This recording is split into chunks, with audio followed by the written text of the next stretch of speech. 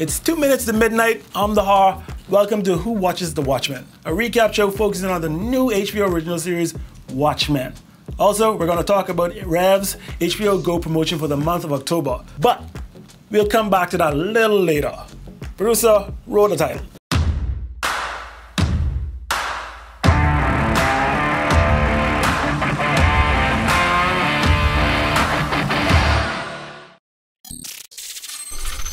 Alright, let's talk about the Watchmen comic. Because the story this intense is anything but comical, it's the brainchild of the legendary comic book writer Alan Moore, with the art of David Gibson and colorist John Hicks. It was published by DC Comics in 1986 through 1987. The story of Watchmen depicts an alternate history where superheroes emerge in the 1940s and 60s, and their presence changed everything in history significantly.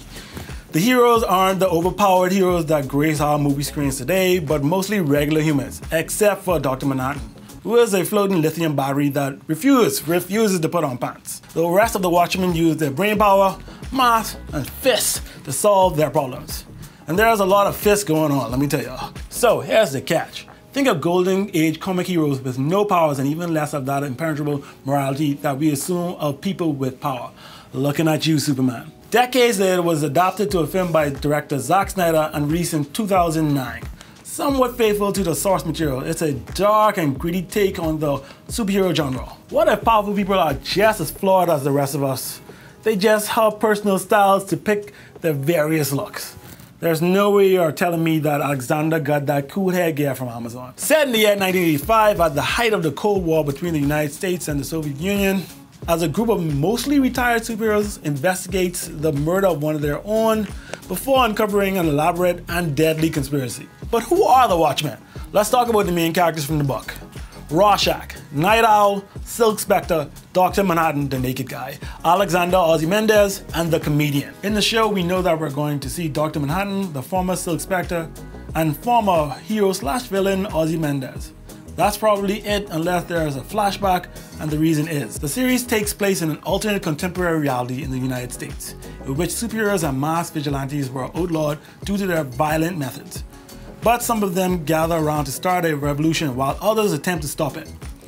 And because it takes place years and years after the whole squid thing, maybe there's no calamari in this world.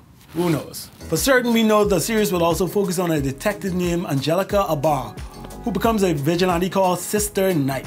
There's gonna be a wonderful cast starring Regina King, Don Johnson, Tim Blake Nelson, Regina King, Louis Gossett Jr., Jeremy Irons, Regina King, Yahya Abdul II, and Regina King. HBO has a lot of...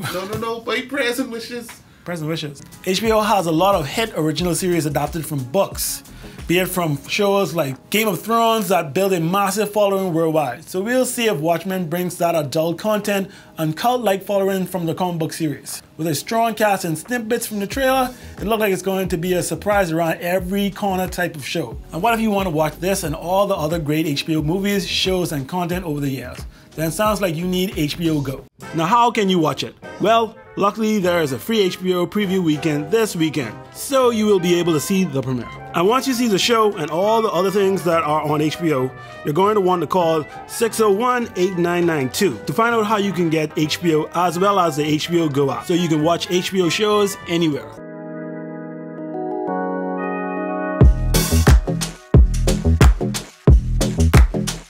Nanti olat na.